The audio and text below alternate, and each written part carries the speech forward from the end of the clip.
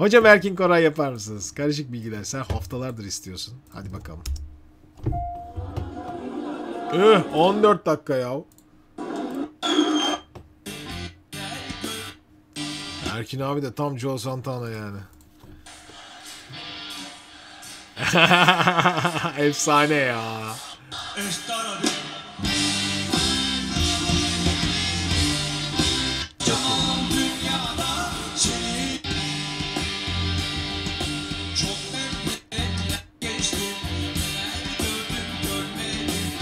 Hiç seste bir eksilme var mı ya?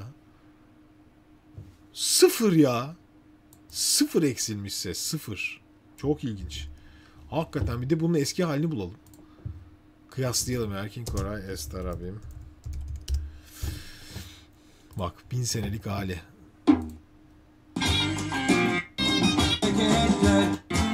Bak. Dur. Gönder abi.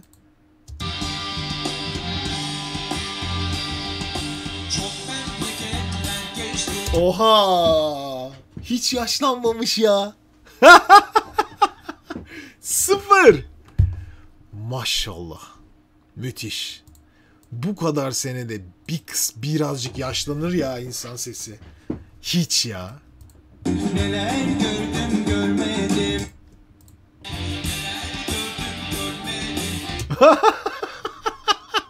Bu kaç senesi? Kaç senesinde çıkmış bu? Özgün bir araştırır mısın ya? Ester abim, Erkin Koray çıkmış yılı.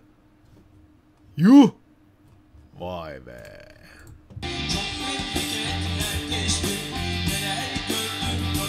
Müzisyen abi işte yani. Bitti yani. Kendi ürettiği şeye sahip müthiş müzisyen. Müthiş müzisyen.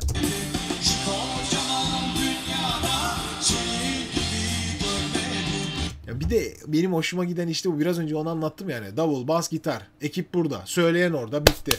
Yok alttan altyapıyı al. Kemanlar yandan gelsin. Elektronik bazı sesler. Vokalleri gizle. Yani bu çileyle ve karşı tarafa ya efendim işte biz müzik yapıyoruz ama bunlar olmazsa falan filan. Ya karman çorman bir kafayla artık iş yapmaktan artık nefret ediyorum yani.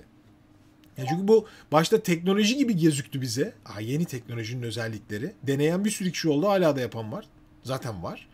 Ama bence işi sahteleştirdi. Zevkini kaçırdı bu iş. Özgün bir şey diyeceksin galiba. Evet hocam. 1975 yılında Sevince şarkısıyla birlikte Ester abim plak olarak yayınlanmış. 1975. 75. 43 sene. 44 sene ha? Yuh. Hiç yaşlanmamışsın ya Erkin abi. Ne büyük adamsın.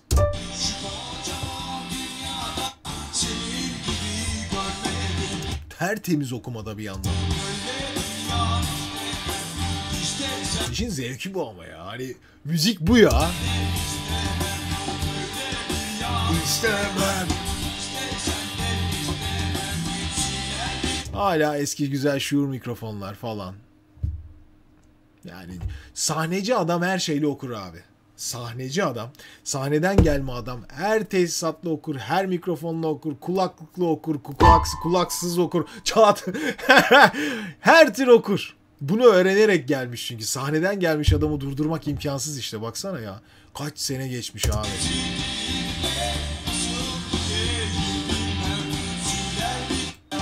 Çok iyi.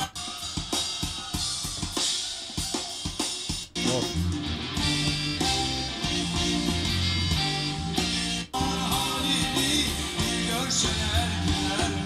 Kaymak gibi yani. Güvenle izleyebilirsiniz. Bir problem çıkmaz karşınıza belli yani. Güvenle de eğlenebilirsiniz.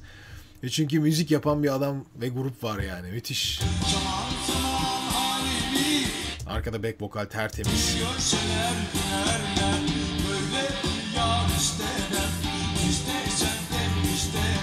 Çok büyük adammış.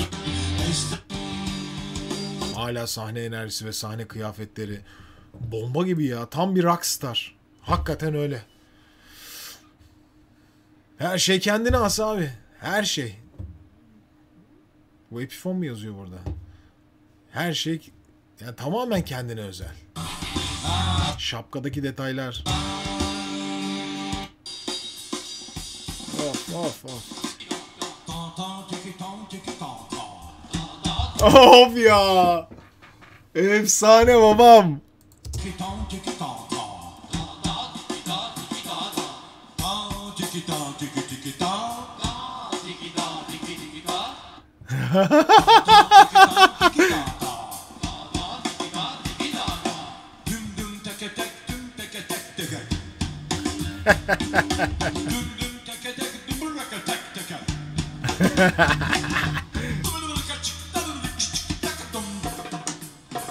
Hayda, darbuka nereden geliyor? Dur bakayım. Ha, şeyden açmış. Klavyeci açmış. Baksanıza eliyle. Son bölümde.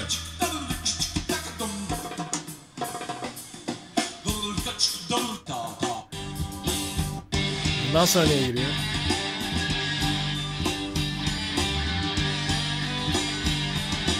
Oho, çok manyak konsermiş bu ya. Öf.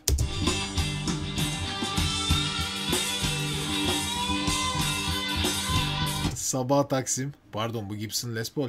Epiphone Les Paul mu? Epiphone yazıyor. Gibson mu Epiphone mu? Gibson mu? Epiphone.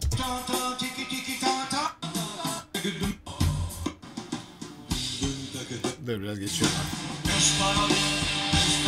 Bu altyazı ne?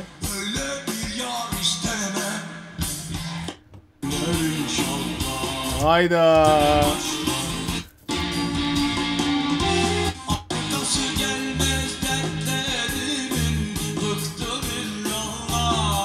Erkin Koray kaç yaşında Özgün?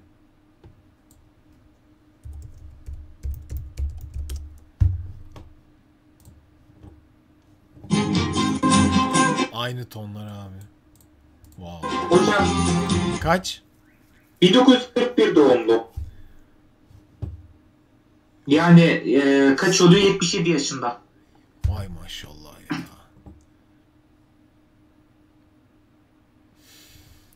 Şimdi Erkin Koray röportajı gelir mi?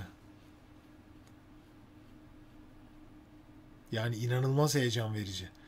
77 yaş. Tonlarda en ufak bir eksilme yok. Bu işin sırrı sorulmaz mı kendisine? Burada bir sır gizli yani. Müthiş. Müthiş. Hiçbir şeye değişme yok. Vay be. Demek böyle olabiliyor yani. Değil mi? Kuralları bozanlar olabiliyor yani. Bak şimdi.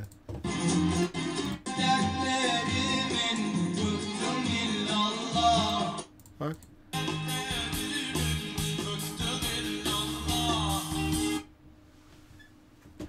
Böyle. Oraya bakın.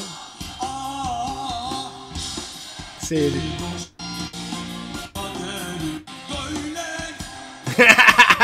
Fena gaz ya.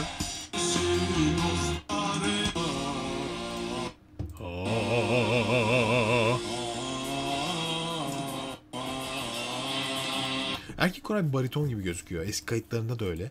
Fakat gerçekten çok orijinal. Karışık bilgiler. Teşekkür ediyorum gönderdiğin için. Şaşırdım ya. Vallahi şaşırdım. Müthiş. Müthiş.